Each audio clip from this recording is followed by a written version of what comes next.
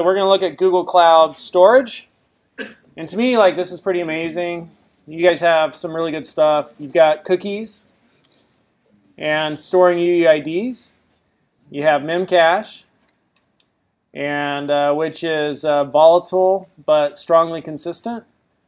You have the data store, which is not volatile. It's permanent, but it is eventually consistent, right? Meaning it might be a couple of seconds if you put something there before you could pull it out.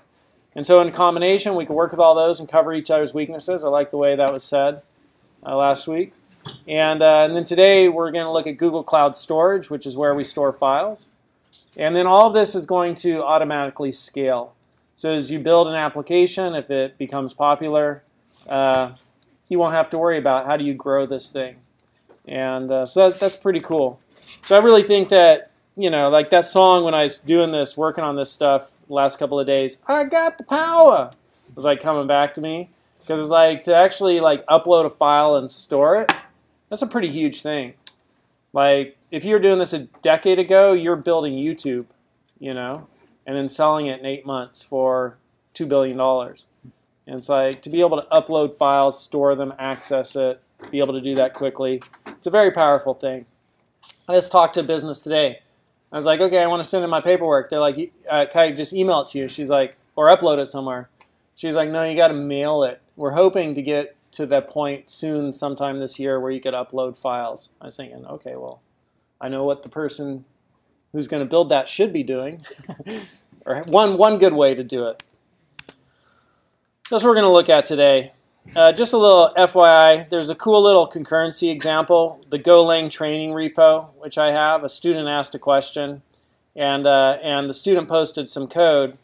And so this is just a really nice example of concurrency and channels. If you're interested in how concurrency works in Go, how to run things in parallel. So concurrency is not necessarily parallelism. Concurrency is like doing two things doing two things. Your processor has two tasks running. It's like multitasking.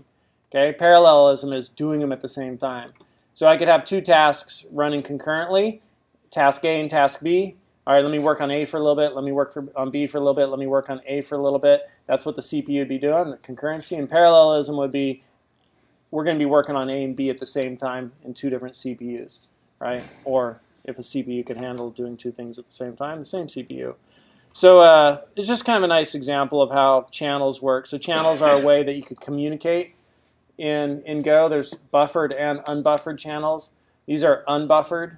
And so when you put something on a channel, it blocks the code, right, until you're ready to take it off the channel. I don't know, anybody interested in seeing a minute or two of this, or you just want to get on over to the other stuff, just the concurrency stuff? I find it pretty interesting. Hey, I'm already there, I think. Yeah, so go run main. So that's the result. And we'll take a look at what that means here in a second. Kind of interesting the way it works.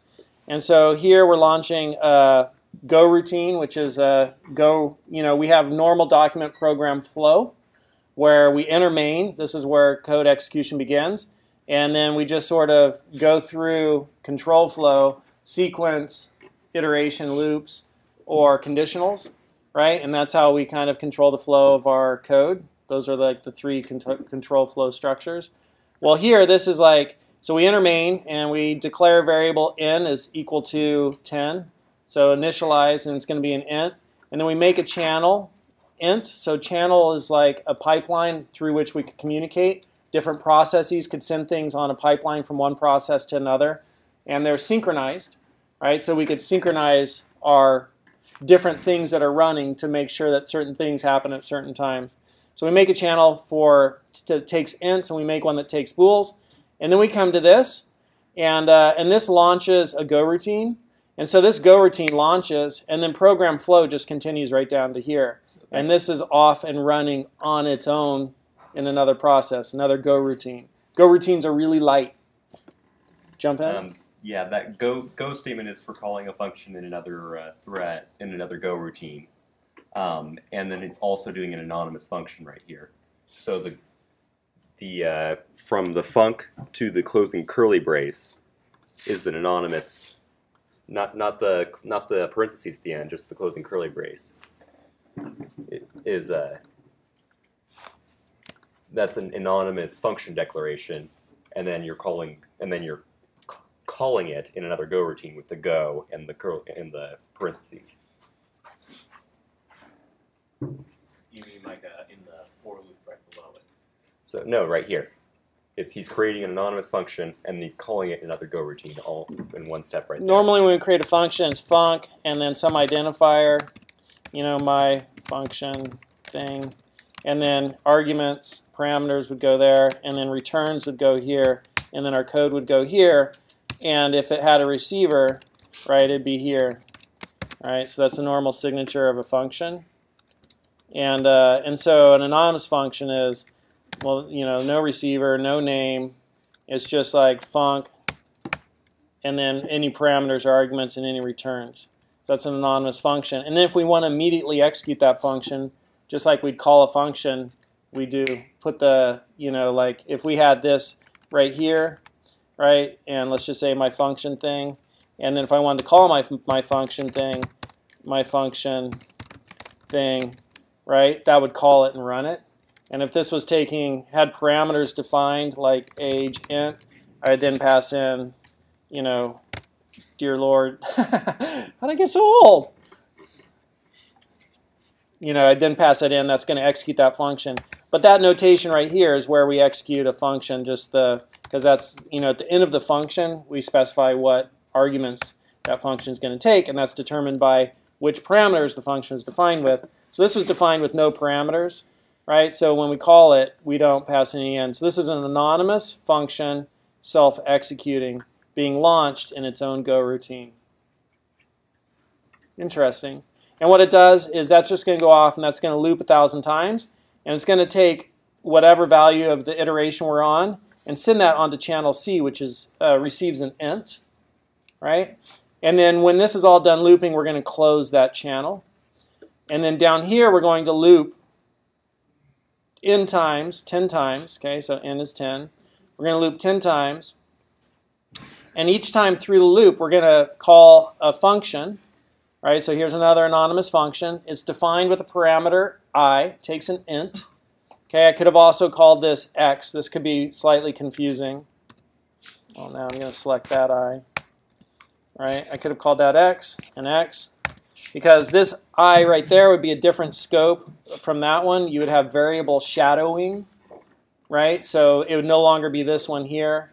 When it was I, it's this one. But that's maybe a little bit more clear. Okay? And what it's doing is we're going through this loop 10 times. Each time through the loop, we're going to pass in as an argument when we execute this anonymous function. When we execute it, it takes one argument. We're passing in I, right? And then that function is launched in a go routine, and it's off and running. So we're launching 10 go routines. So there's 11 processes, 11 go routines we've launched here. This one right here, which is putting an int onto a channel. And then this one right here, right, which is going to do something, and each time we're launching 10 of those, and each time it's taking in whatever iteration of the loop with it. And the reason we're passing that in is because if, and the question a student posed to me online, their code was like this, and they're like, why is it that my code is always printing out 10, right, for every go routine? So if I ran this code now, all it's going to say is 10, right? They're like, why is it 10? Well, because you launched 10 of these, and it's referencing I, and the scope of I is this for loop. So those go routines are off running on their own, but it's looking back in this larger program to the variable I, right? And so all 10 of those got launched, and they're saying, what's the value of I? Well, those went 1, 2, 3, 4, 5, 6, 7, 8, 9, right? And then it hit 10, it incremented, it says 10 less than 10, because n is 10 here. Is 10 less than 10? No, we're out of here. But the variable I is 10 now, and so now they are all 10, right? But by doing it like this, where you just have x and you pass that in, well, now it's, so to speak, taking the value with it. So each one will have its own unique value. So when you run it, right? This is the sort of the 4250868. That's the number that's being printed there. And what are we printing? We're ranging over C. So when you range over a channel, so the channel is where we're putting stuff onto the channel. When we range over the channel, it pulls something off. So if something's on the channel, it pulls it off. And you can only put something on the channel when something is ready to take it off. It's like a handshake. That's the synchronization of an unbuffered channel. I'm putting one routine's putting something on a channel. That code in that routine is stopping and waiting until another routine is going to take it off the channel. They have to pass that like a baton, like two runners passing a baton. So this is off and running and looping, and there's 10 of these processes pulling off of C. And this is off and running and putting onto C, and it tries to put onto C. I'm stopped right here. My code is blocked right here until somebody takes it off of C. Okay, cool, I'll put another value on, right? And so those two processes are running in parallel. And so it pulls a value off, assigns that value to Q, and says, okay, this routine, whatever that routine was of this Go routine we launched, pulled off this value. And you can see that, okay, routine 1 pulled off 975, routine 6 pulled off 976, right? Routine, where's 977? Routine 2 pulled off 977. You'll be like, wait, those aren't sequential. No, they're not, because, you know, it's who knows who got to that print line first? Yeah, who knows who got to that print line first, right? Isn't that crazy? So it's just a whole different kind of programming. And so then what happens is 10 times we're going to put true onto done, and done is this channel right here. And so when each of these guys, the range will exit when the channel C has been closed. So that's been closed. Right? Well, after we put 1,000 values on, it closes C, and then these guys are like, hey, can I still get some off C? Whoa, nothing's left on C. C's been closed. We're out of here. We're done. So they put true to done, and we need that to happen 10 times because 10 of these got launched. So down here, we loop 10 times, and we take off of done whatever value is put on and just throw it into the ether. We could, if we wanted, assign it to a variable, right? Strangely enough, I almost think you'd see that. Like, let me assign it to nothing. But when pulling it off a channel, you could just do that. And I'm sure there's some reason, I don't recollect what it is. So this code right here is blocking. We start here in main, we go dot, dot, dot, dot, wham, launch a Go routine. 10 times, wham, launch Go routines. Come down here and start I is equal to 0, done. Whoa, there's no value on that channel. My code right there is blocked, right? And so that code, my main waits until I've got, that's a semaphore, flag. My main waits until I've pulled off all the values, signaling to me the synchronization process that all of my other routines running in parallel are now on pause. And I think I've showed you a little bit of the stuff you can watch at lynda.com where we do like image processing, you know, and launching a whole load of crap and doing like 98 billion operations in 15 minutes. Right, in Go routines. So that's really kind of an interesting application of brute force image analysis. So the reason why we want to pause right here, though, is in a lot of programming languages, Java included, if the main thread goes away, you're still good as long as you have other threads running. In Go, when the main Go routine exits, the entire program stops. So we have to make sure to keep the main function still running until all the other Go routines are done. Because they're all part of this program, which is encapsulated with main. This is different from other programming languages, but this is the way you would do it. And in fact, this is such a popular pattern that there's actually a built-in standard library item called the wait group, which basically does this with the dones. Cool, huh? How many people got some of their money's worth on that one? So you can check out these questions from students. This is all my Udemy training, and then also a whole lot of other information about Go routines right there, where it goes through other normal things that you use when doing concurrency and parallelism, like wait groups or mutexes, or the atomicity and race conditions. Questions? Yeah, questions? may interest you to know that when you